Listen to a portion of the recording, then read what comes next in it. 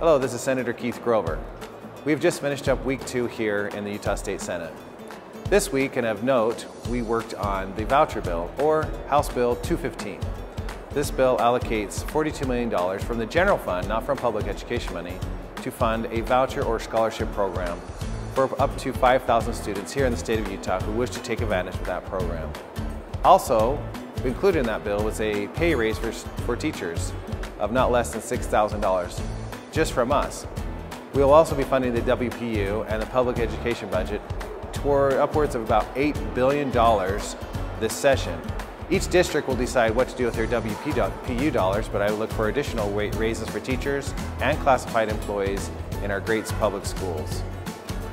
As always, I seek your input on any issue that we have here on the Hill. Next week we'll be talking about the resolution to move Halloween, for example, to a set date on the calendar. We'll also be talking about water policy and working on our appropriations and tax cut bills. So please feel free to respond to me about any of these issues or issues that you find that are important to you. Thank you very much, and I look forward to hearing from you.